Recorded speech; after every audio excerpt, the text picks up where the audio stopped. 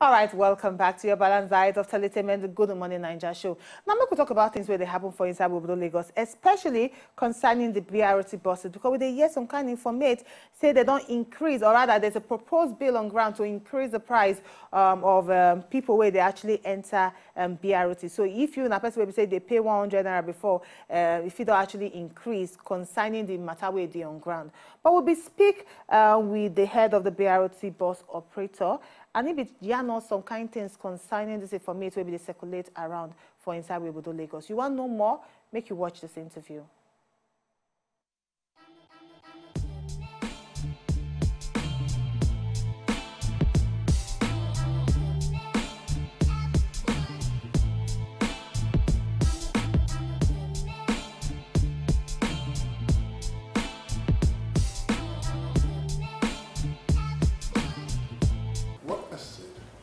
We're going to approach the regulators and seek an increase. And how that became an increase,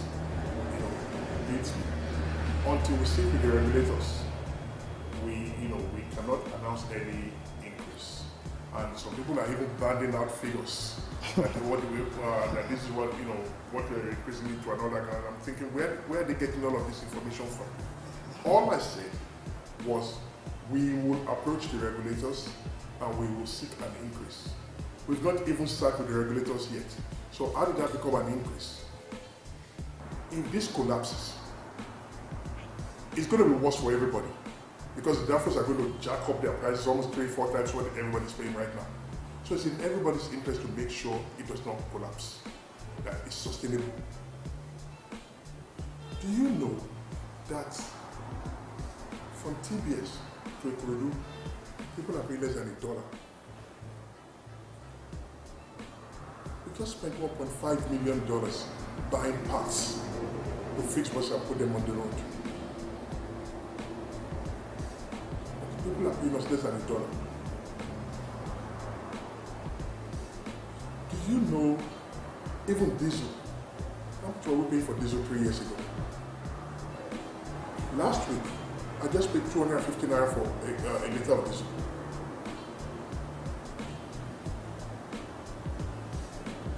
I have to pay, whether I like it or not. Because if we don't pay, the buses can't run. Everybody's demanding service from Primary, which is fine. But there's a cost associated with the service. It has to be paid for. If the AC doesn't work, everybody complains. If the buses are dirty, everybody complains. If the buses are late, everybody complains. If people spend too long on the queue, everybody complains.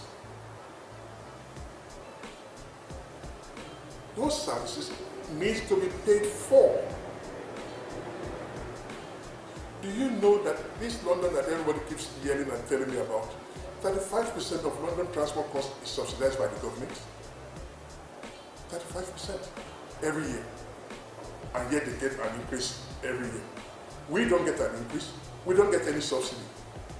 According to the agreement we signed with Lamanda, with Lagos State, if we can demonstrate that our price has gone up, they will give us an increase. So, which I can easily demonstrate. If you can demonstrate that we're not covering our costs. So that's the agreement we signed with them. So, and all of that we can show. There's a social nature to this business, okay? And that's what everybody's hyping up. Oh, our dividend of democracy, which is fine. But you don't pass that to a private company. You do not pass that to a private company. It's just like saying your TV station should be doing what NTA is doing without any help from the government. Will you be able to do it? Believe it or not, it's actually in the best interest of the Russians for us to have this discussion. Because, God forbid, if this fails, nobody is going to go near public transportation for the next 20-25 years in this Nigeria. You cannot expect us to be paying 25% in interest. You cannot expect us to be buying diesel at 250 and still, It's not sustainable. And we are willing to open our books to anybody that wants to look at it. We don't have anything to hide. Actually, we went to the bond market last year and we were able to raise 16.5 billion on the bond market. So our books are open.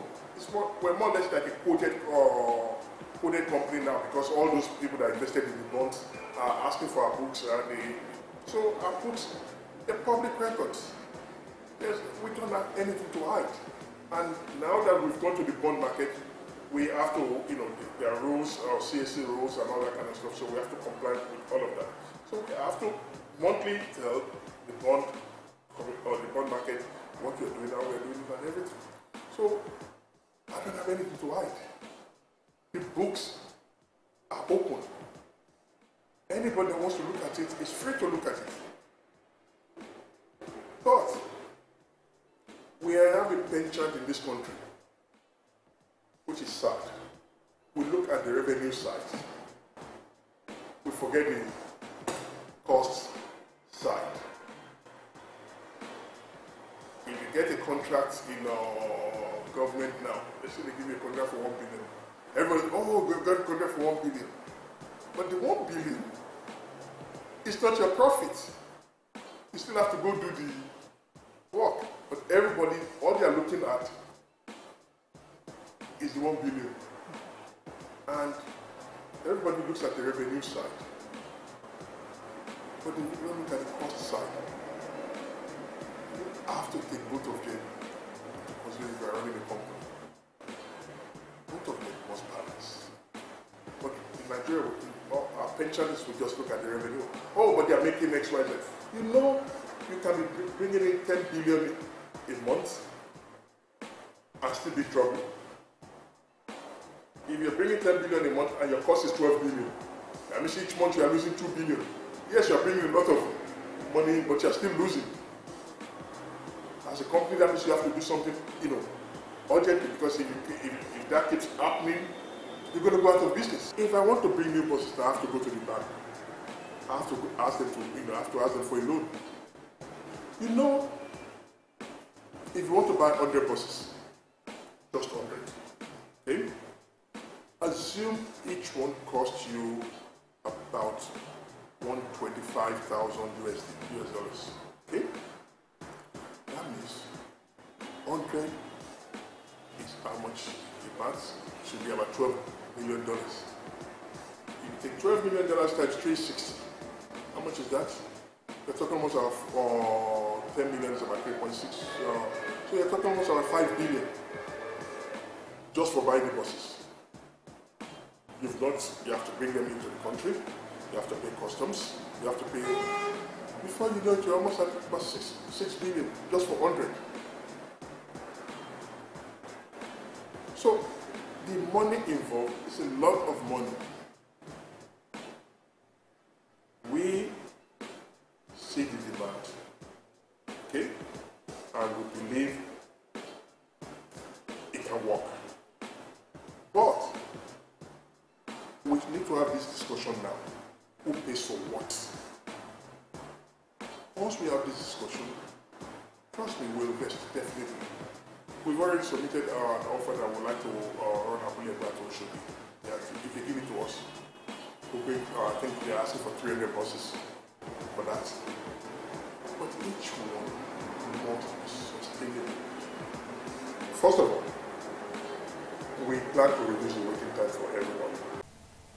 To enjoy more of these our Ogbonge videos when you just watch, press this button to subscribe on top of our YouTube page.